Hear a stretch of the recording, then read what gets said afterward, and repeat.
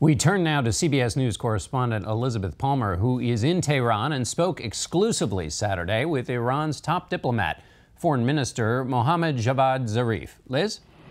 We were invited to the foreign ministry here in Tehran, where Dr. Zarif underlined that 5 other countries besides the U.S. had signed the Iranian nuclear deal.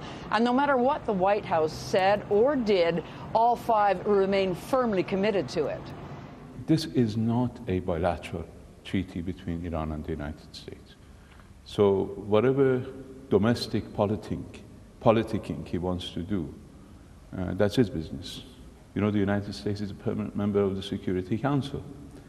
And if it's not going to uphold a resolution that not only it voted for, but it sponsored, then the credibility of the institution that the United States considers to be very important would be at stake. Nobody else would trust any U.S. administration to engage in any long-term negotiation, because the length of any commitment, the duration of any commitment from now on with any U.S. administration would be the reminder of the term of that president.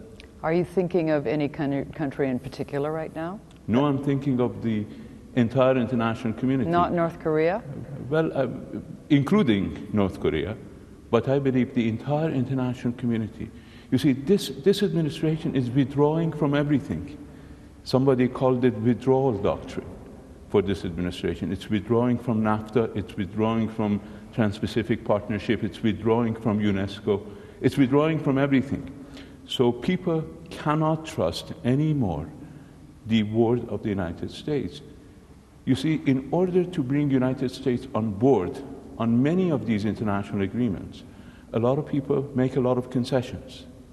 Now nobody is going to make any concession to the United States because they know that the next US president will come back and say, it wasn't enough. We're not satisfied. Let us say that Donald Trump eventually does pull the US out of the agreement unilaterally. Will you stay in with the Europeans, Russia and China, and make it work with them alone? If one party withdraws from the deal, particularly the United States, and starts, in fact, violating the most important elements of the deal, then Iran will decide. So you're not going to commit now to staying in if the U.S. pulls out? We have committed ourselves not to be the first party to withdraw from this deal. But that's it? Provided that our economic dividends that have been enshrined in this deal are respected and Iran continues to receive those dividends.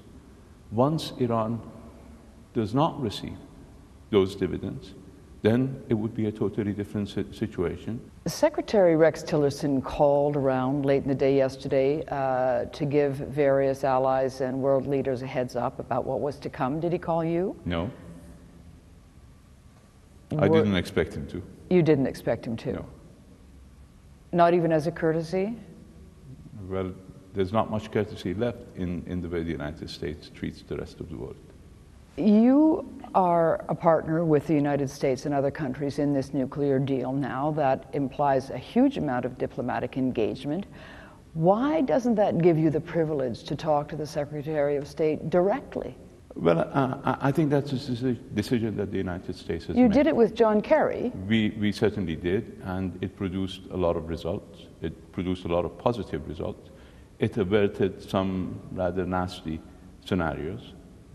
But this administration has decided to play in a totally different manner. And I can assure you that Iranian dignity and pride will not allow us to engage when mutual respect and equal footing are not respected by one party. Have you spoken to the Supreme Leader since President Trump's speech? No, it's been late last night. He spoke late last night, and we know his views about it. We have briefed the leader about what he was going to say, because what was his reaction? Pretty much everybody knew. He said, I expected it. So there was a little bit of "I told you so," because he had been against the deal from the beginning, and he has never trusted the United States. Did he say, "You see, I was right all along"? None of us ever trusted the United States. This deal was not based on trust. It was based on mutual mistrust. And I think that was the strength of this deal. It's not something bad about the deal. It's the strength of the deal. But unfortunately, the way President Trump is handling it, it's widening the mistrust, not only between Iran and the United States, but between the global community and the United States, where the US is no longer not just unpredictable, but unreliable. Have you given up for the moment on trying to establish better relations with the Trump administration to try and dial back the rhetoric? Well, I believe the Trump administration is closing its eyes on the realities of our region. And it's getting into a quagmire that would harm US national interests and would harm, because of the significance of the United States as a global player, will harm our region. We believe it would be important for the United States, for the Trump administration, to exercise a reset in its cognitive disorder with regard to our region. With such huge implications for everything from Iran's economy to its national security, you know that all eyes in the Iranian government are now fixed on the U.S. Congress. John?